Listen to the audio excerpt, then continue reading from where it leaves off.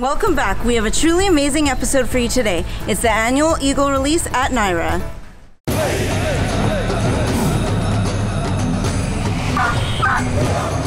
This year, let's come see us. Although we release eagles all throughout the year, we only open it up to the public to view once a year. This year, we have avid environmentalist Terri Evans who will be doing the release, and accompanied by renowned artist Bill Helin, who will be drumming for the crowd.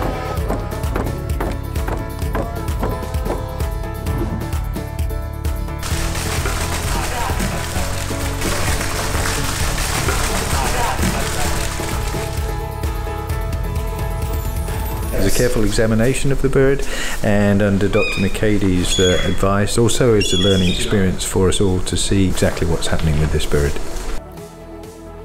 This eagle came to us last year. He was found on the ground, unable to fly. We overwintered him with us so he could regain his strength. There was no obvious injuries.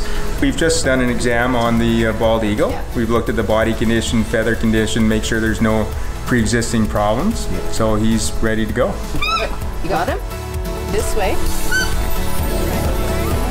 I know.